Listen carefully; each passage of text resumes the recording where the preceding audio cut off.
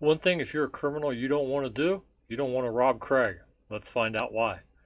Good afternoon and welcome to Lawyered Up. I'm your host, Patrick McGeehan. I'm a Florida trial attorney and former police officer, and I provide you news and information on the Second Amendment, guns industry from around Florida and around the nation. And today we're talking robbery. Occurring in Norco, California, Sunday, July 30th. 4 armed robbers wanted to rob Craig, and here they are at the Norco market. They pull up in a stolen SUV, all donning hoodies, and they got their long guns. And the Norco market is in Riverside County.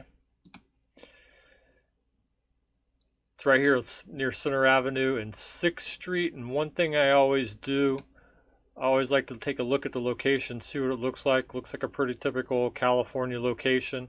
Another thing I always do is I look at violent crime stats. And you can see here, this is a violent crime stat map for Norco, California. The redder a square is, the more crime there is. The robbery took place right here in this greenish yellow area. So it's not a high crime area, but it's not a low crime area either. This is I-15, so it's 1, 2, 3, 4, maybe 4.5, 5 blocks off the interstate, which is a pretty good location.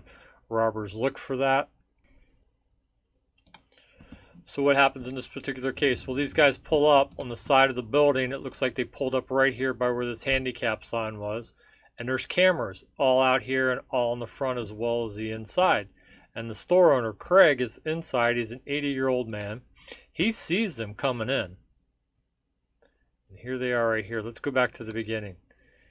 He sees them pulling up, coming in with the long guns, 4 of them.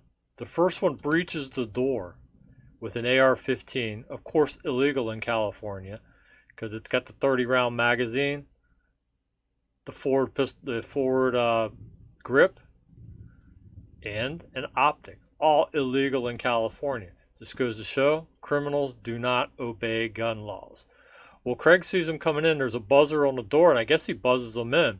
Craig's standing back here in the corner, and he just lets loose with a shotgun blast to this guy.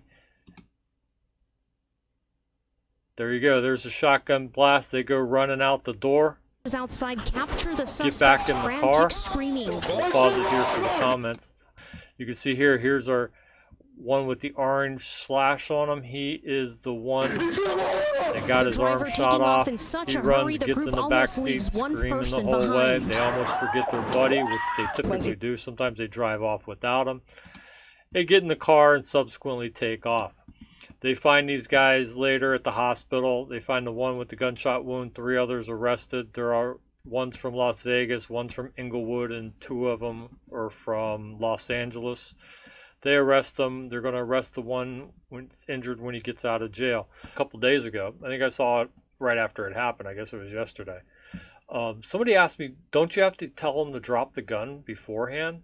And the answer to that is no. I mean, if you have the opportunity to, but don't take unnecessary chances thinking that you're required to issue that type of warning or that type of challenge to them.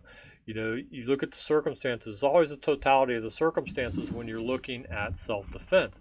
When you look at self-defense law, the force you're able to use and the force you're authorized to use in self-defense is that force which is reasonable and necessary to deter or stop an imminent threat of death or great bodily harm.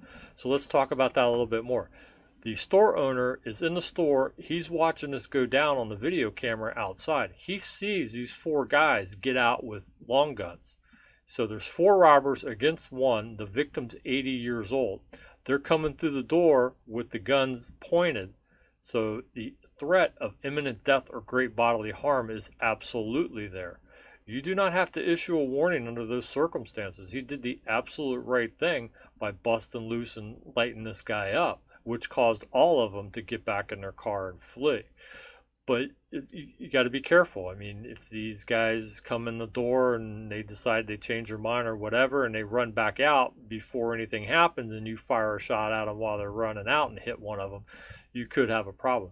But under the circumstances here, Craig should be good to go, because even in California, where all guns are illegal and nobody owns them except the criminals, you still have a right of self-defense. And it looks like Craig is in the right here, pretty much 100%. These guys have a dangerous job. Convenience store clerk is one of the most dangerous jobs in the country. It's a Sunday night at almost 3 a.m. That's when these guys like to strike. Early morning hours, close to the interstate getaway route, stolen car full of guns. I don't know where the guns came from, but I don't know where they were stolen, whether they were stolen from a gun shop or from some private citizens.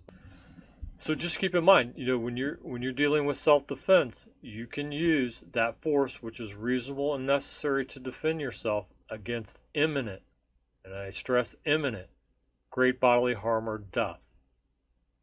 If you like this type of content, please like and subscribe. I'll see you next time on Lawyered Up.